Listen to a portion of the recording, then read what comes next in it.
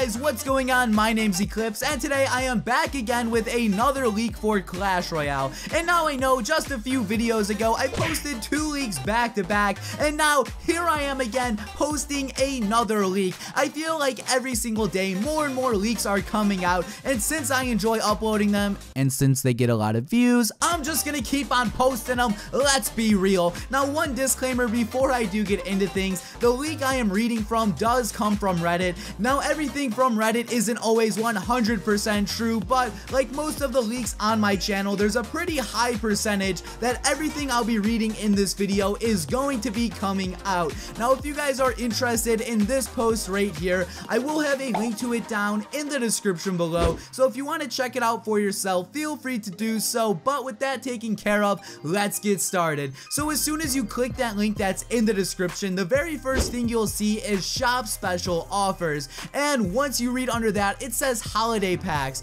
So pretty much I'm assuming this is gonna be for Christmas, but it says we're gonna have a $5, a $10, and a $20 pack for the holidays. And if you spend that money, you pretty much get gems and a chest, and if you buy the offer again, you'll still get a prize, but it's just not gonna be as good. And right under that, it says Chinese New Year pack, and this is kind of similar to the holiday pack, but it's a bit cheaper. So in this case, it's $1, $5, and $10, and again, you get gems and a chest. Now obviously, since this is cheaper, the prizes aren't as good, but you guys get the gist of things. We're pretty much going to be getting cool packs just because of the holidays, and I really don't have too much else to say besides that. I mean, I like it, it's a good idea, so let's move on. After that, it says troops, and there aren't too many things I can say about new troops. So essentially, in the code for Clash Royale, there are 2 troops there. Like, there are definitely 2 troops in the code. I can't stress that enough, but the only problem is we really don't have any info on the troops or what they'll look like, etc.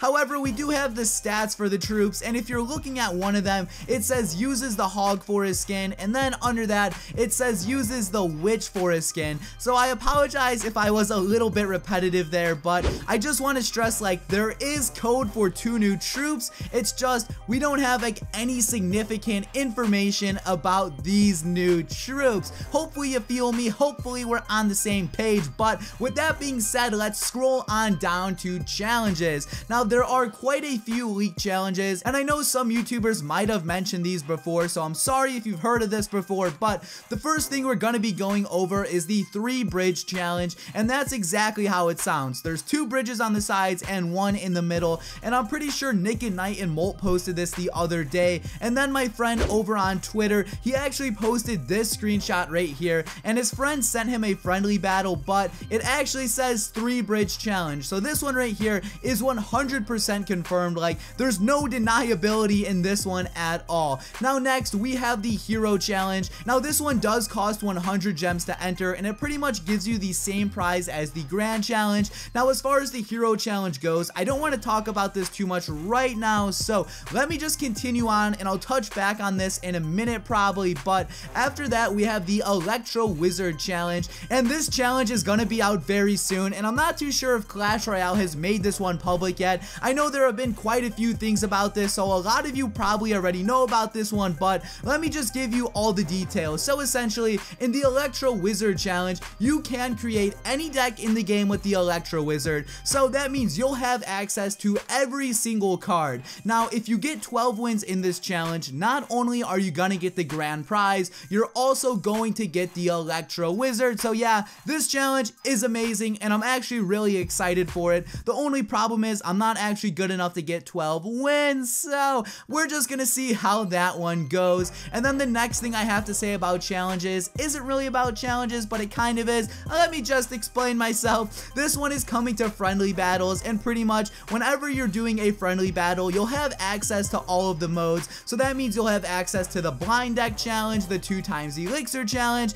and of course, if any other interesting challenges do come out, those will most likely be added to friendly battles as well. But for now, that's all we know about that. Now, if we scroll down a little bit more, this is where things get extra interesting, and this is the rarity category. So under here, it is pretty much saying a new hero rarity is going to be added, but at the moment, there isn't enough proof in the code to display any statistics about this. Pretty much in the game's code, it says there's a hero rarity, but all of the information is the same as common cards. So they're kind of teasing us right now. They're saying like, hey, there will be a new rarity eventually, but for now, screw you, we're not telling you any information. And as far as a hero rarity goes, I assume it's going to be higher than a legendary, but for now, we're just gonna have to wait and see. And don't think I forgot about going back to the hero challenge. So if we get a new hero rarity, I assume that would just kind of be counted towards the hero challenge. And again, since we don't know too much about heroes in general, I didn't want to make any strong assumptions about the hero challenge, so hopefully that makes sense. But with that taken care of, let's scroll on down to the next category, and this is chests.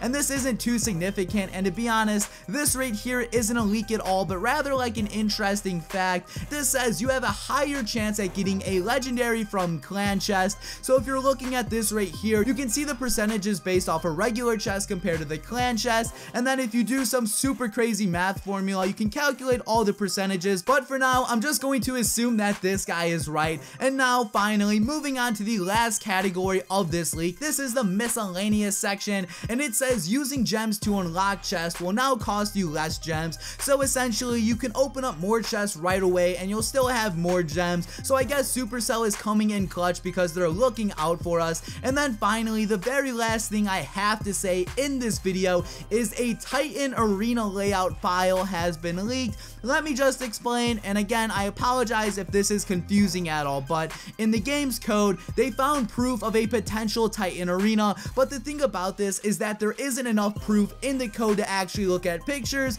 or to even see if they have any progress on this. And the dude who made this leak said private server owners might be able to test it out, but at the moment, I'm not too sure where this Titan Arena is going to fall. And like I said earlier, that's the very last thing I had to talk about, so hopefully you all enjoyed. If you found something new or found this video interesting, please give the video a like down below. But guys, this has been Eclihpse, and peace out.